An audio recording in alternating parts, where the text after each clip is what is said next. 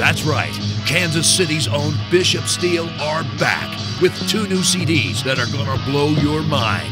It's been over 20 years since 80s mega rockers Bishop Steel were tearing up American stages, and after all these years, people are still talking.